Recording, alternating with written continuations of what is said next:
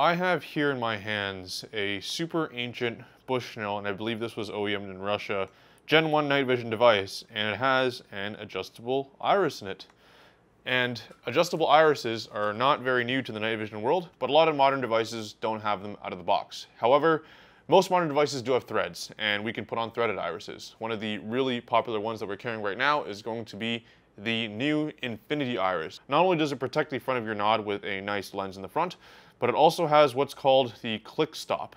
So if you open this up all the way, you're going to get the full signal, so you're going to get the full image. If you close it down, it clicks.